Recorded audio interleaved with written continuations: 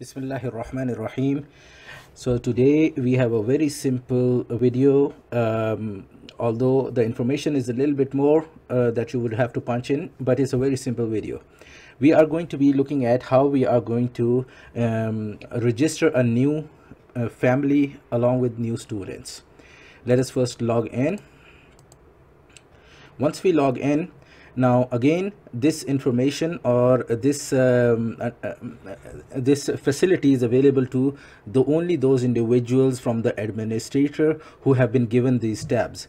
If you look at the tabs on the top, we have main, school view, student registration. That's the registration menu that we are going to be looking at. The best way I found is keep the main screen open, because we may want to use it later on, and go into open up another tab, click the student registration, and now you are over here.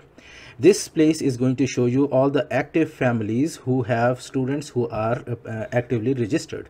You can also click show all, and it will show all the families which are there.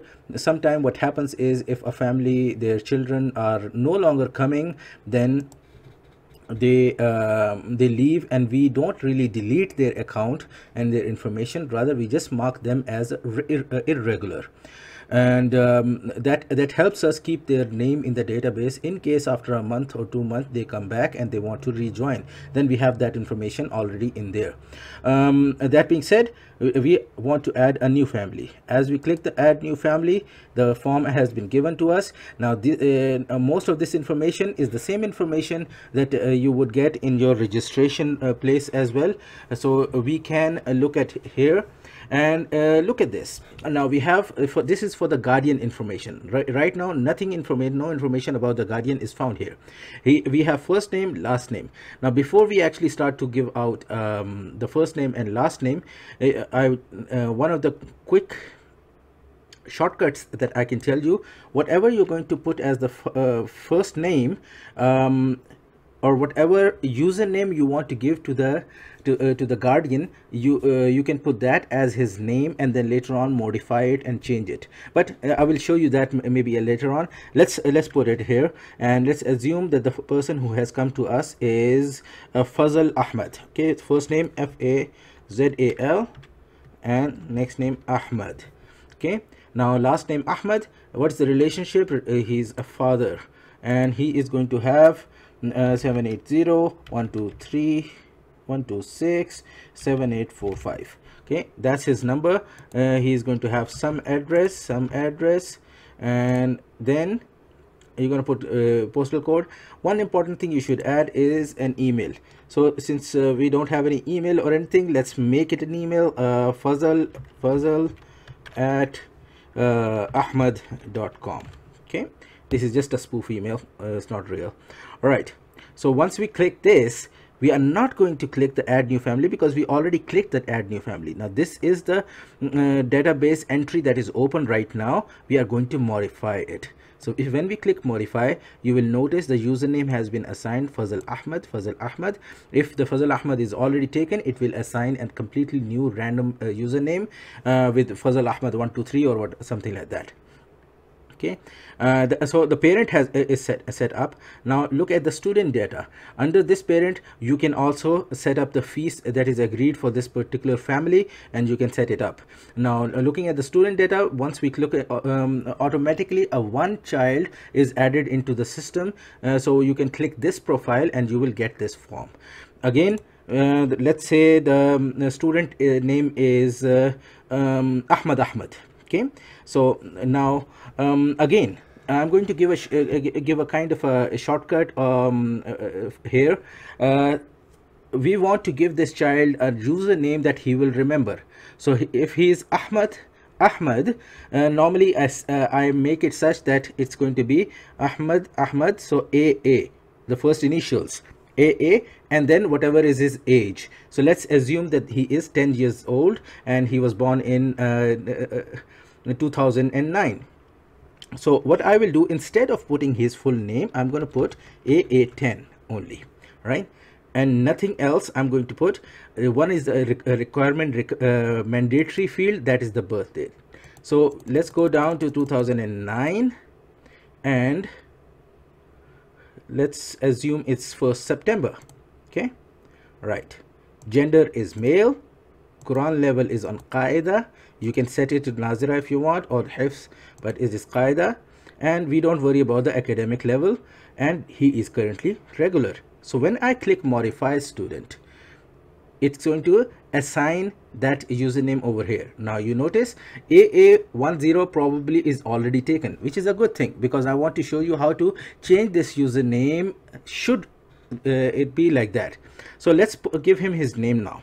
He is Ahmad, right? And we modify, and he gets this name, and he has a username AA101, which is now weird. Everything is set up on this side. You can actually add a new student. Let's add another one, and this is a child and a girl. Let's say her name is Aisha Ahmad. Okay, again it's going to be AA, so we want to make sure. Now let's say Aisha is 7 years old. Okay, right, so it's going to be AA7, and birthday is going to be, right, 1st September. Okay, gender female, in Qaida, modify student. Now because AA7 was not taken, right, so it assigned the username AA7 for her, so we don't need to worry about it. We can put her name in Aisha Ahmad and modify student data. Now you also notice over here, if you're going to go back to Ahmad, we want to change his username to something more friendly. So in this particular case, the only option over here is reset password, right? That's only going to work on the password, not on the username. So we need to go into his profile now and change the username. I have shown this once before when we were going through the how to assign the lesson to the student and on his report card. Let's go back onto the main and refresh this page. So we should have now Aisha Ahmad, right, and Ahmad as well, right? So now when we click this Ahmad, this report card opens up, and we assigned Qaida, so Qaida lesson has opened up. So now look over here. Now we have the option over here of username AA101. Now we want to keep it something that he is going to remember. So let's put it to Ahmad, because they normally remember their name, 10. So we change it, and he says choose another username, and this is normally what may happen as well.